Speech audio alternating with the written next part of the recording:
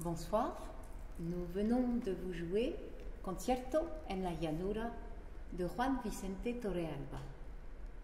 C'est une musique qui est jouée dans un endroit entre la Colombie et le Venezuela qu'on appelle les llanos.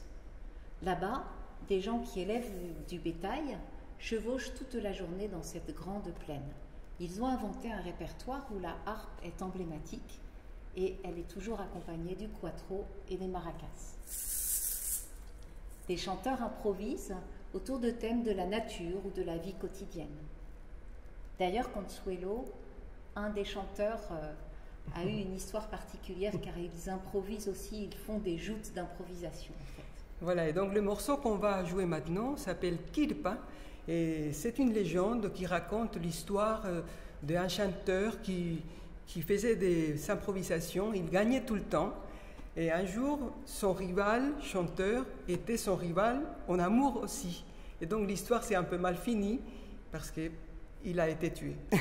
Mais bon, toutes les histoires ne finissent pas comme ça. Donc la Kirpa Llanera.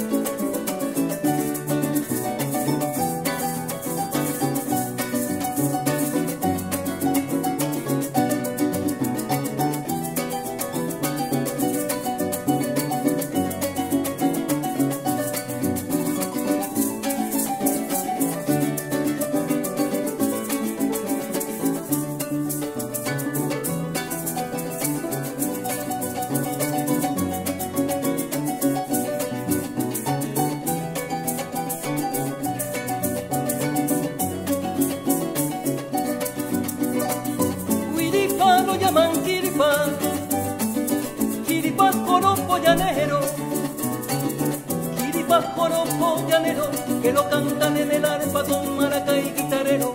Kirpa nació en la sabana donde nacen los cantares, y como Kirpa lo digo alto apureño, con alma y conversación, con alma y conversación. Si yo tuviera su copla se la cantaría al bordón. Vereda, vereda, si yo tuviera su copla, óyelo bien, se la cantaría al bordón.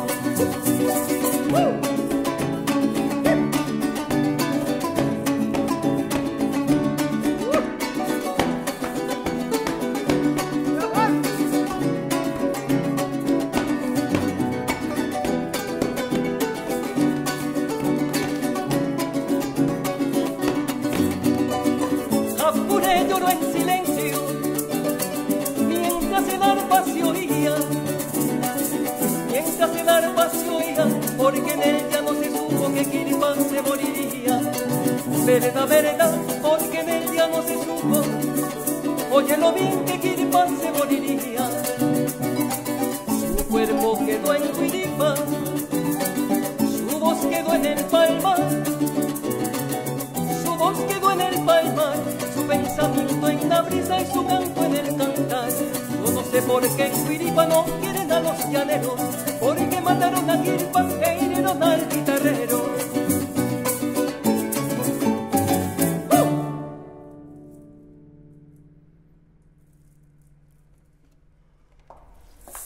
Nous allons vous jouer maintenant Ecuador de Alfredo, Rolando, Ortiz.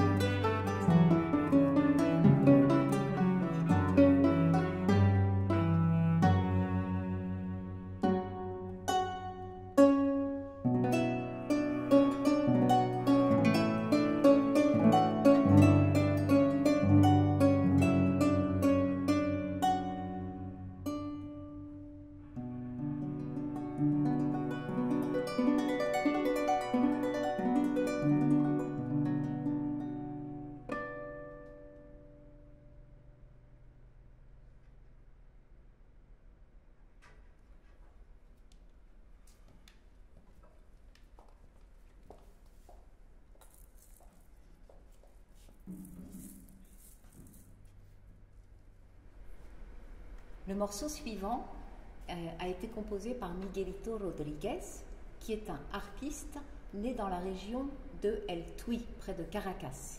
Dans cette région, il y a une harpe traditionnelle, mais en cordes métal. Dans sa composition, il s'est inspiré de plein d'influences différentes de harpe. Et la Sangre, tuyera est donc un morceau qui n'a pas de style précis.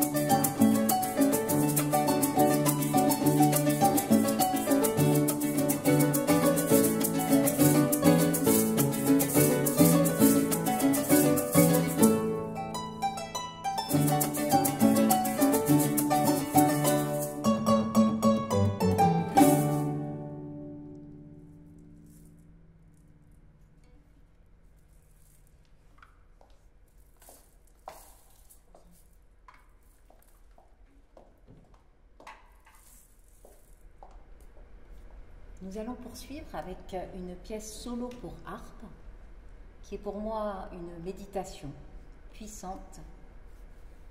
J'aimerais du coup la dédier à Didier, mon époux, qui n'est plus parmi nous aujourd'hui, mais à qui je pense fortement dans ce morceau.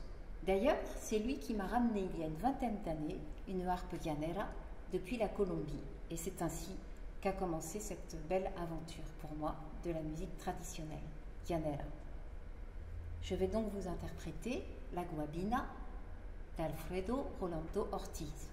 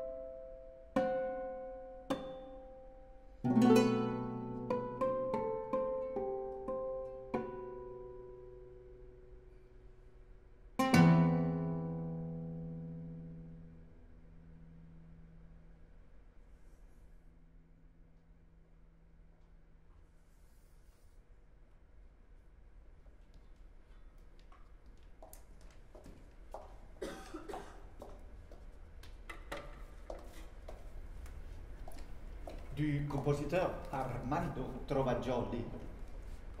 On va vous jouer une pièce qui s'appelle El Negro Zumbón, qui a été utilisée dans un film des années 50 où Silvana Mangano était la vedette. El Negro Zumbón d'Armando Trovajoli.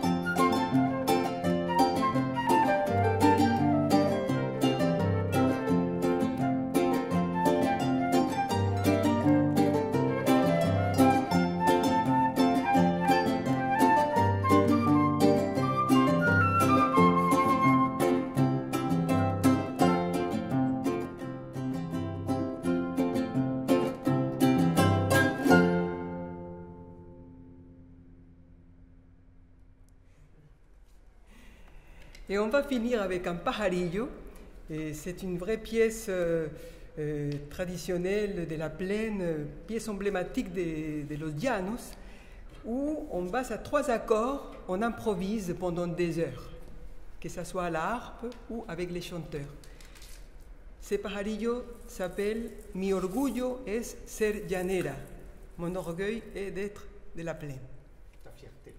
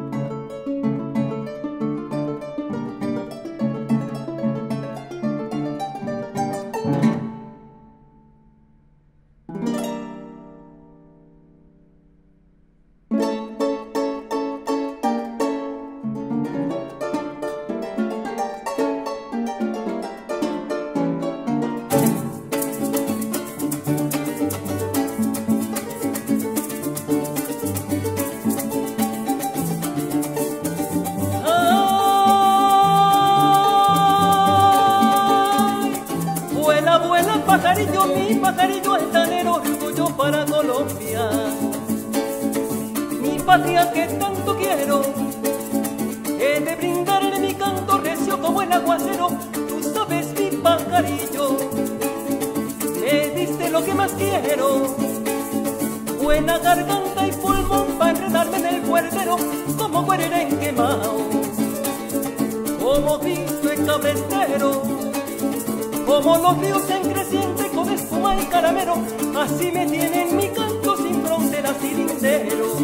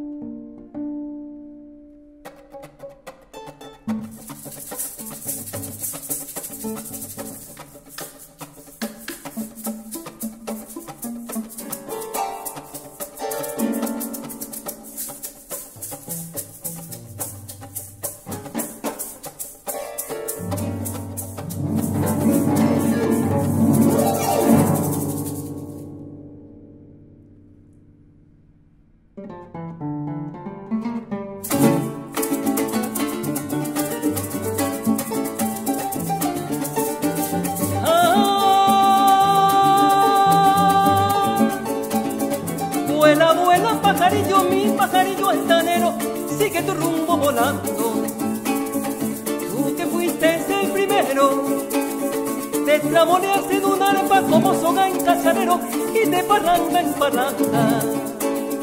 Por caminos y senderos van quedando tus recuerdos de los tiempos que se fueron volando de manga a manga.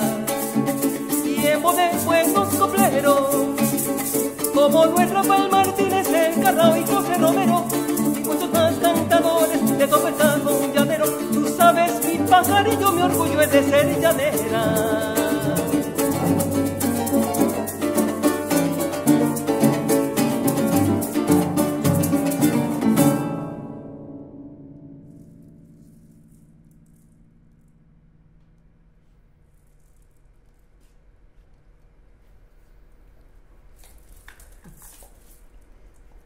J'ai eu le plaisir donc de jouer aujourd'hui avec Consuelo Uribe, Juan Garcia et Murielle Kopff-Vérité, la harpiste, notre harpiste préférée. C'est trop d'honneur. Je tenais surtout à remercier d'abord François Jacquez, les harpes Camac, pour nous avoir donné cette possibilité de faire connaître notre trio de la plaine et cette musique traditionnelle. Et aussi la MJC Bobby-la-Pointe qui nous a accueillis aujourd'hui, ainsi que Arpeggio Film qui nous a accompagnés durant cette vidéo. Merci beaucoup.